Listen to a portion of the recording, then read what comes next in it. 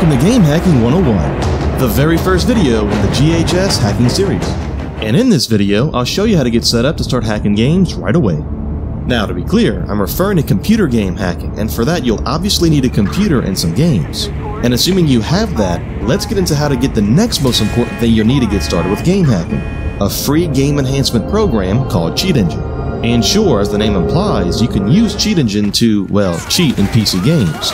But I like to think of it as placing the control of your gaming experience in your hands, whether that means making games more difficult or making them a whole lot easier. So with all that said, let's head to cheatengine.org, which is the only place I recommend getting a free version of Cheat Engine. So to get started, the first thing we'll want to do is click on the giant green download button.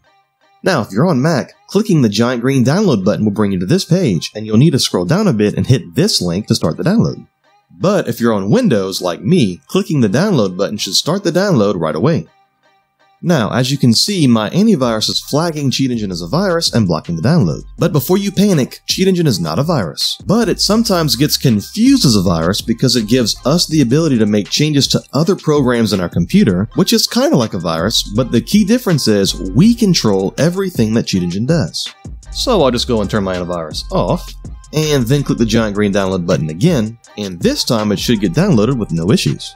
And alright, once downloaded, start the installation process, but take your time and keep an eye out for the optional unnecessary software that you get offered and decline it. And that's it for installing Cheat Engine. Now, if you're having issues launching Cheat Engine on Windows, it could be that you have reputation-based protection turned on. And to check that, just come down here and type in reputation-based protection, then just click on it and check to see if it's enabled. But alright, assuming that you've got everything working, you should see the Cheat Engine icon on your desktop.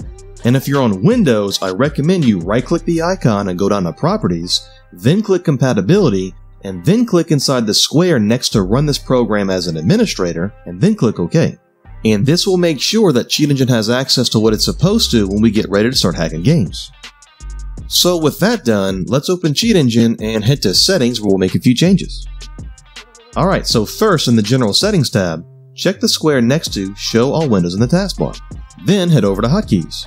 And I'll be adding hotkeys to a few of these functions that I'll be using quite a bit throughout the series, and later in the series I'll explain what each of these do as we actually start using them. And to add the hotkeys, I'm just clicking on a function to highlight it, then I'm clicking in the hotkey box and then hitting one or more keys on my keyboard. And you can set the hotkeys to whatever you want, but try to avoid using keys that are common in the kind of games that you'll be hacking. Now, if you make a mistake and hit a wrong key, you can just come over, hit clear, and then assign a new hotkey. And okay, if you downloaded the latest version of Cheat Engine, you should see this extra custom type submenu. And if you plan on using Cheat Engine with emulated games, you'll want to go ahead and check these boxes. Then head down to Scan Settings, and first thing, click inside the box next to Pause while scanning on by default. Then head down here and place a checkmark next to all the entries. But unless you're working with an emulator, you can leave all custom types unchecked. Now head on down and click inside the square right here, and then click on this little folder. And what we're doing is changing where Cheat Engine will place all the temporary files it generates when we hack games. And we're doing that because these files can build up over time and take up some serious space in your system if you don't delete them every so often. And if you plan on using Cheat Engine with emulators, head down and place a checkmark here. And alright, for the last change, head to Debugger Options, and under Debugger Method, change it to use the VEH debugger, which I find works the best for most games. Now we just need to click OK at the bottom to save the changes we made, and we're done. And alright, in the next video, we'll explore how to actually use Cheat Engine to start hacking games. So if you haven't already, be sure to subscribe, hit the bell, and turn notifications on so you don't miss it. And as always, thanks for watching. See you next time.